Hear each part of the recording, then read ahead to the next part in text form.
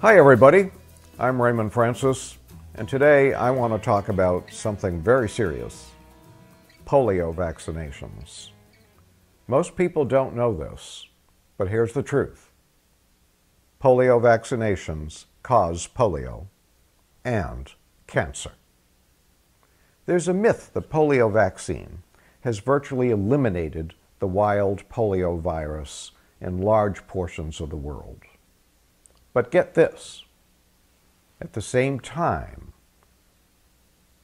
world health officials are declaring a victory on polio. Okay, so here's all people declaring a victory on polio.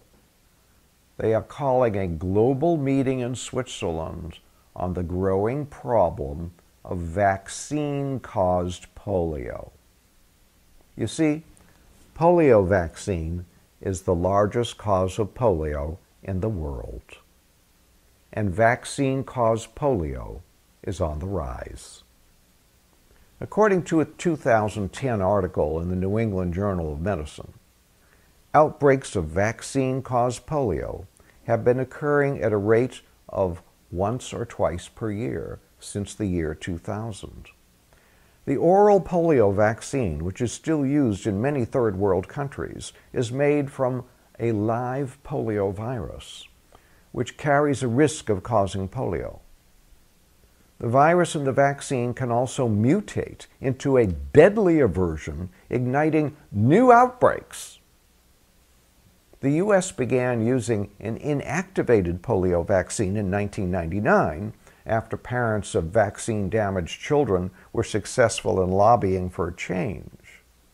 The problem is that while the oral polio vaccine supposedly protects against wild polio, the wild virus is being replaced by the vaccine-derived polio virus, which is actually more dangerous than the virus it's supposed to be protecting against. In essence, this much heralded vaccine strategy has replaced one infectious disease with another, even worse strain. What kind of success is that? According to a 2004 report by Neil Miller of the Global Vaccine Institute, the live polio virus from the vaccine can remain in your throat for 1 to 2 weeks and in your feces for up to 2 months. So not only is the vaccine recipient at risk for developing polio, but he or she can potentially spread the disease. But never mind the new vaccinations. What about people like you and me, who received vaccinations decades ago?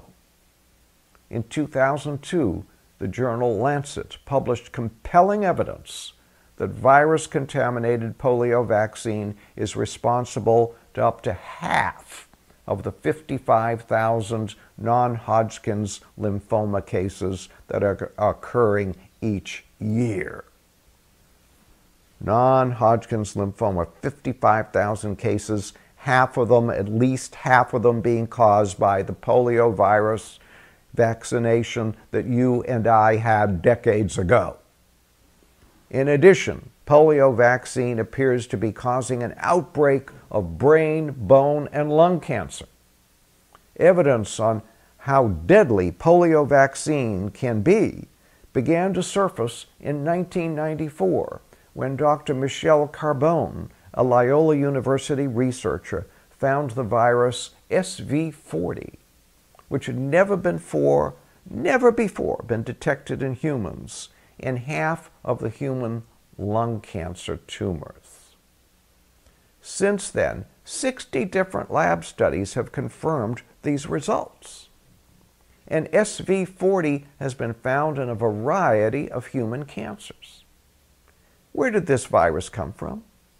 It came from the monkey tissue that was used to make the polio vaccine. Repeated studies show that polio vaccine was contaminated with SV40. This virus has been detected in children who are too young to have received this contaminated vaccine that was administered back in the 50s and the 60s. There are suspicions that the monkey virus may have been in polio vaccine as late as 1999. Despite all this evidence, the disease industry still maintains that vaccines are safe. The truth is they are neither safe nor effective. No scientific evidence exists that vaccines have helped to protect from the diseases they are supposed to be protecting against. Meanwhile, there's a mountain of evidence that vaccines are not safe. So here's the information.